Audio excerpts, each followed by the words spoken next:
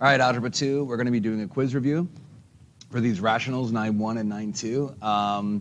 I'm not going to be working every single problem. I'll be working maybe half of them, and maybe not even that much, but I'm going to help you get through the hard steps. There's two things you should think of when you see solving rationals. Number one is common denominators, and number two is making sure you understand that the denominator can never actually equal to 0. So I'm going to start with that part on number one. The first part I'm going to start with on number one is, oh, excuse me for that, is I'm going to start with what it can't equal. So here we go. And this is the same for every problem. You look at the original denominator. So here's the original denominators right here, these two things. What I'm going to do is I'm going to set them equal to 0, and then I'm going to solve. So here it goes like this, x plus 3 equals 0. Check out the first one, x equals 0.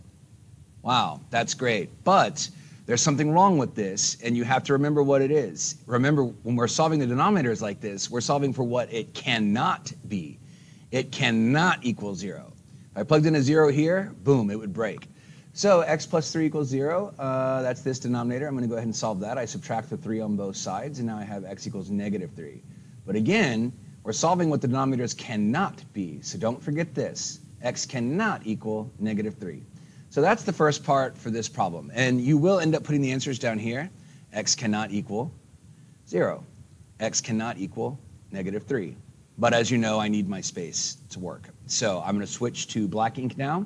And I'm going to go ahead and erase this, actually, so that I can have my working space. I'm going to erase this little things here. And now, here we go. How do I do this problem? My very first step is I set up my skeleton. And what do I mean by that? I mean, I usually like lining up the equal sign, but I typically have to recreate it, my own work. What I mean by creating my skeleton is I'm going to redraw every fraction with bigger fraction bars. And that allows me to change my numerator, that's the top of the fraction, and my denominator, that's the bottom of my fraction. It allows me to change it any way I need to. So the common denominator in this one is, you look at all the pieces. I have an x and an x plus 3. So every common denominator needs to have that in there. So I'm going to switch to purple now. What am I missing on this side? I am missing x plus 3. I am missing x plus 3. So if I did it on the bottom, I must do it on the top. And the top is called numerator.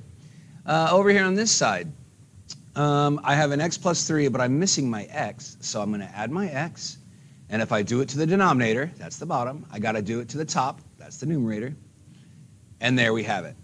So once I get to this place, it gets kind of cool, because once my denominators match and I've done all the work on top, the numerator, I can scratch this out. And now I get to solve this problem regularly. Now I'm going to distribute. Distribute means multiplying this thing in. So 6 times x, 6 times 3. So I end up with 6x plus 18 equals 19x. I'm going to subtract my 6x on both sides to group them together. When we group our x's, you should always be thinking subtraction and addition. 19 minus 6 is 13. Oh, this is where you start panicking, because it looks like fractions have entered into the scene, which they have. There are fraction answers for literally almost every single one of these problems, with a few exceptions. So I divide my 13, that cancels out, and I end up with x equals 18 over 13. So I'm going to put it in my answer blank, so I have this here.